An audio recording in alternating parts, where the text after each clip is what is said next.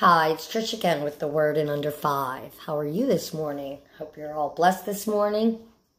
And I'm going to bring you today scriptures to encourage yourself. I was watching Stephen Furtick, and he was talking about how, we want to call people to get encouragement. And, we're going through a hard time. And, I've gone through many hard times like everybody else. And, I'm like, Lord, help me. Isn't there anybody that I can call? And sometimes people aren't available and things like that. So I heard him say that a grown Christian should be able to encourage themselves. And, years of turning to God in those times, I'm like, Lord, I just want what you want in this situation. And I'm going to trust you in this situation, even when I don't. I'm just saying the words and, just trying to trust him anyway in the most difficult times of my life. And it's not easy to do those things. I know that. And sometimes, the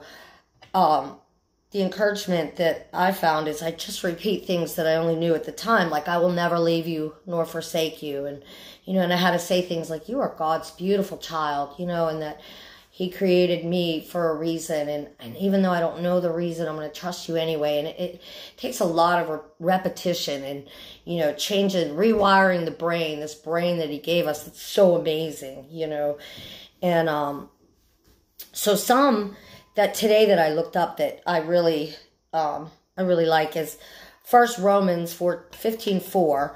And it says, and this is when Paul's talking to the Romans about encouraging each other.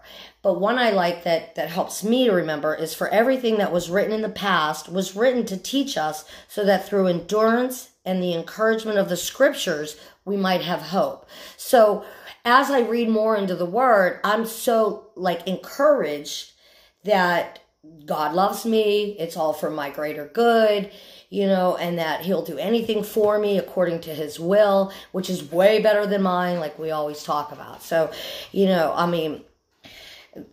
it's just amazing. And then Psalm 32:8, I will instruct you and teach you in the way you should go. I will counsel you with my eye upon you.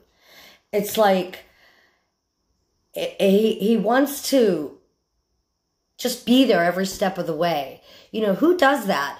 People will always fail us, and I will fail people, obviously, but God will he will counsel and teach in the way we should go and keep his eye upon us, That's like the best father we could have, And then Psalm 55:22, cast your burden on the Lord and he will sustain you. He will never permit the righteous to be moved.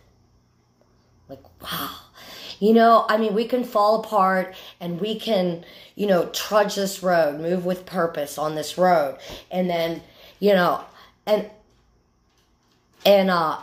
fall apart again. And, but we will never be moved. Our faith will never be moved when we cast those burdens on him.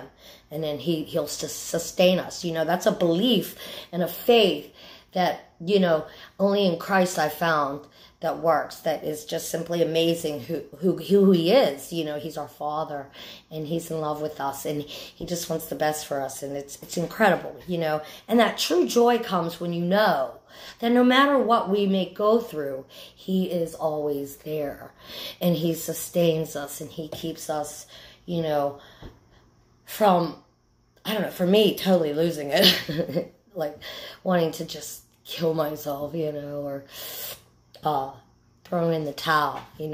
There's a thing I hear a lot of people saying, don't have expectations, then you won't, be disappointed. And I'm like, I don't ever have expectations on people because, I fail people and I don't want to disappoint people, but I have expectations on the Lord, though, because he says in his word, I will never leave you or forsake you. So that's the word in Under 5. You guys have a blessed day.